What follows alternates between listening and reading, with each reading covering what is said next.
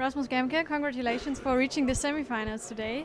Yeah, it was a quite tough match. You had a strong comeback after losing the first game. You came back and won. Yeah, how would you summarize the match? Yeah, again it was a tough match. I was a bit nervous in the first set, and he played really well. Yeah, after the first set, I began very strong from the start from the second game.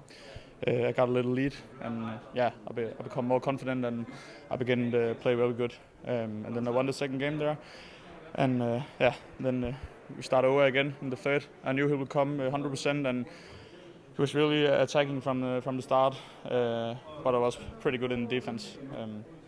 So it just kept me to the plan I have made with my coach, and yeah, he was controlling me. So yeah, I kept focus.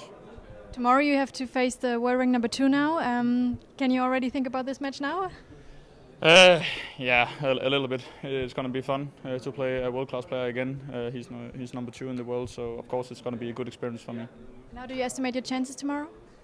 I don't know yet. We will see. Okay, thank you very much.